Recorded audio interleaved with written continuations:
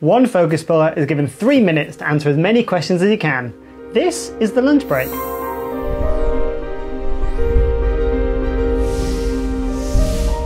This episode we've got Andy Parziale, an amazing focus puller, a very, very experienced guy I work with a lot, and I think he actually worked on my very first commercial.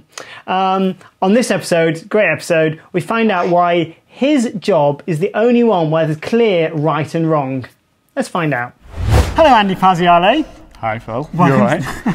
Welcome, it's not that scary. No. Welcome to the lunch break, where you have 3 minutes to answer as many questions as you can. Okay. Is that okay? Yeah, that's good. You ready? Right, let's go for it. Okay, I just need to, I always do this, I always mess around the timer, I'm efficient this time. Okay.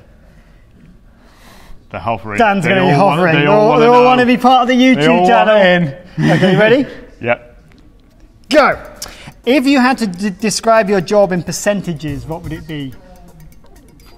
Crikey, in percentages? You don't have to do a whole 100%, but just a flavour. It would be 50% helping the DOP or the operator.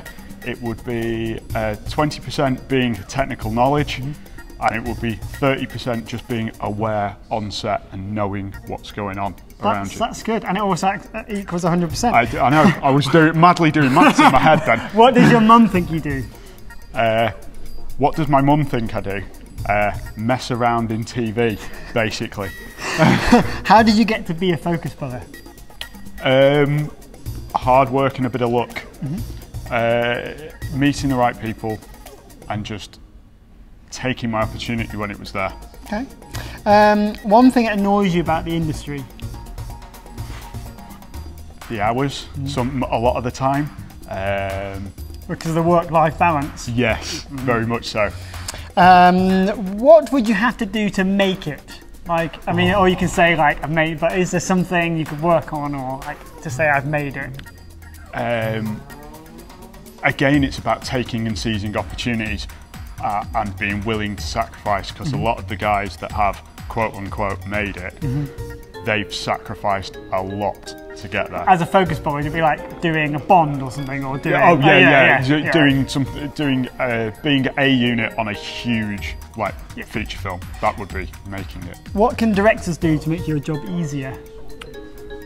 Having a little bit of technical knowledge and understanding the difficulties you are going through. Often you find it really difficult to work with a director who has absolutely no idea of what he's asking for.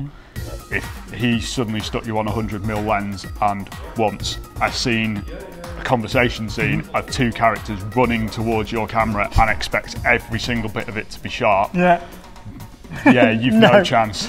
Wide or long? Long. Alexa or red? Alexa. Oh right, what's going on with the timing? Oh no! Oh no, it's going, sorry. Film or digital? Digital. Star Wars or Star Trek? Star Wars, definitely. Focus puller or first assistant camera? Focus puller. What's the worst thing about being a freelancer? Uncertainty. Favourite film? You're nailing it now. A New Hope. Best thing about being a freelancer? Free time.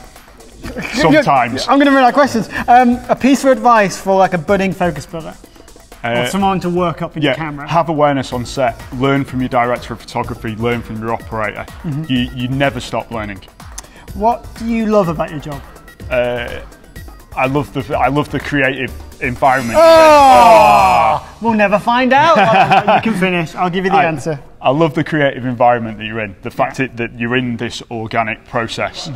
And yes, there are the leaders, the heads of department. They take you here and they sort of steer the course. But you're part of like the making it evolve. Make it, and you can offer things and you can help tell the story as a focus puller, because you're setting a lot of what the audience is looking at.